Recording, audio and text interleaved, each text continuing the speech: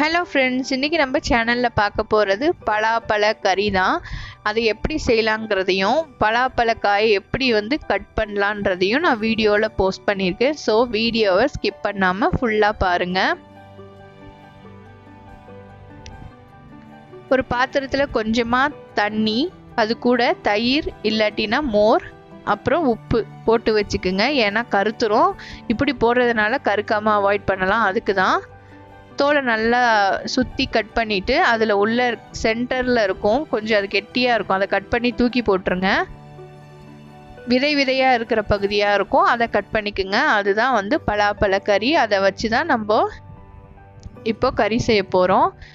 ஒரு குக்கரில் தேவையான அளவு தேங்காய் எண்ணெய் ஊற்றிருக்கேன்.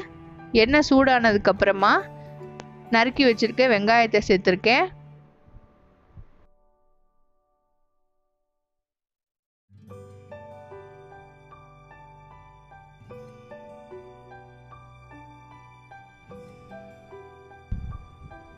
இஞ்சி பூண்டு விழுது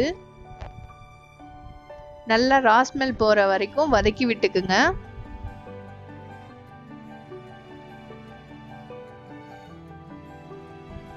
நறுக்கி வச்சிருக்க தக்காளியை இது கூட சேர்த்துக்கலாம். இதையும் நல்லா வதக்கிக்குங்க.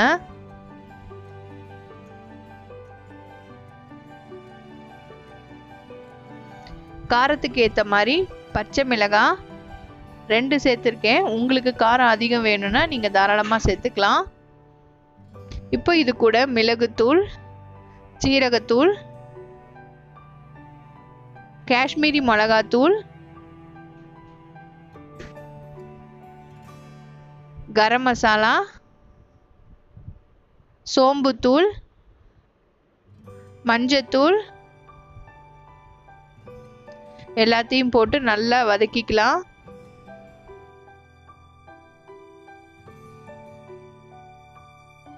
கூட 3 ஏலக்காய் சேர்த்துக்கிறேன். ஏலக்காய் நல்ல வாசனை கொடுக்கும். அதனால தான் இதை ஃபுல் அண்ட் ஃபுல் ஆப்ஷனல் தான், வேணான்னா நீங்கள் சேர்க்க வேண்டாம். இது கூட துருவின தேங்காவை சேர்த்துலாம். எல்லாமே நல்லா வதக்கிக்கணும். ஸ்மெல் இருக்கவே கூடாது, அந்த அளவுக்கு வதக்கிக்குங்க. இது கூட தேவையான அளவு உப்பு சேர்த்துக்கலாம். இது நல்லா ஆறுனதுக்கு அப்புறமா நான் மிக்சர் ஜாரில் போட்டு அரைச்சி வச்சுட்டேன்.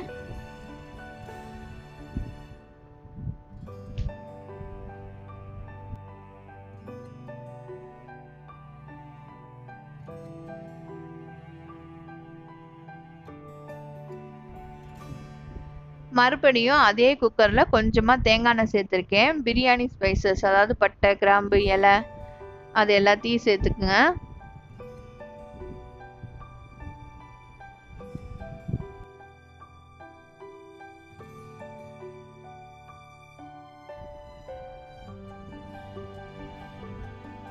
இப்போ நம்ம அரைச்சி வச்சிருந்த மசாலாவை இது கூட சேர்த்துக்கலாம். நல்லா தண்ணி ஊற்றிக்குங்க. ஏன்னா இதில் பலாக்காயும் நம்ம வேக வைக்க போகிறோம், கட் பண்ணதை. ஸோ அதனால் உங்களுக்கு எவ்வளோ தண்ணி வேணுமோ அந்த அளவுக்கு சேர்த்துக்குங்க. இந்த ஸ்டேஜில் நம்ம நறுக்குன பலாப்பழ துண்டுகளை இதோட சேர்த்துடலாம். நான் 4 விசில் வேக வச்சேன். 4 விசிலுக்கு அப்புறமா பாருங்கள், பலாப்பழக்காய் நல்லா வெந்திருக்கு.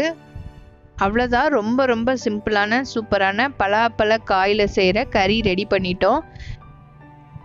நான் கொஞ்சோண்டு கொத்தமல்லி தலையும் கருவேப்பிலையும் சேர்த்திருக்கேன்.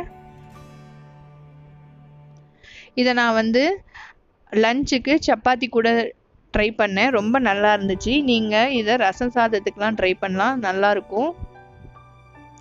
இந்த ரெசிபி உங்களுக்கு பிடிச்சிருந்தா லைக் பண்ணுங்கள், ஷேர் பண்ணுங்கள். இன்னும் ஜானிஸ் கிச்சனை சப்ஸ்கிரைப் பண்ணாதவங்க சப்ஸ்கிரைப் பண்ணிக்கோங்க. தேங்க்ஸ் ஃபார் வாட்சிங்.